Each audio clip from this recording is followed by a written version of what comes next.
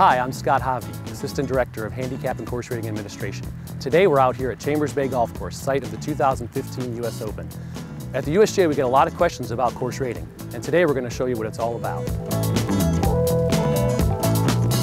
There are 10 obstacle factors rated on a scale of 0 to 10, with 0 meaning the obstacle does not exist, and 10 meaning the obstacle is a significant factor on the hole.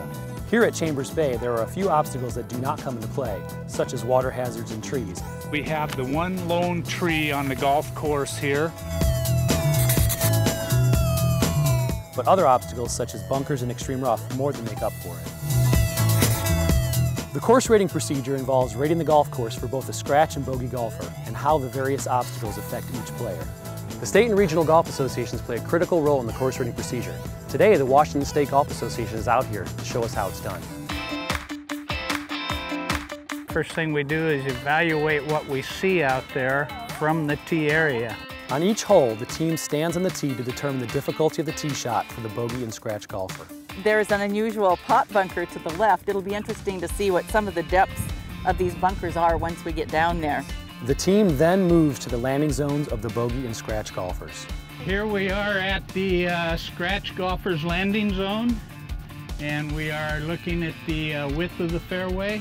And then we check the rough height to see how easily it is to play out of.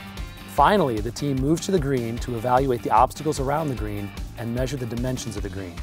The team should determine the green speed using the stimp meter and evaluate the contour of the green. So you've got a pretty small target up there, left or right. If you see this pot bunker over here, that's a pretty deep pot bunker, so we're going to have an E adjustment. That's E for extreme. After the rating is complete, the state or regional golf association will calculate their ratings based on the numbers collected by the team, and then review and issue the ratings to the club. I think this is a very tough hole. They're going to have a tough time playing into the prevailing wind here. The WSGA handicap system would not be able to function without the support of the state and regional golf associations and their dedicated course rating volunteers. Their work ensures that golfers of all skill levels can compete together on an equitable basis for the enjoyment of this great game.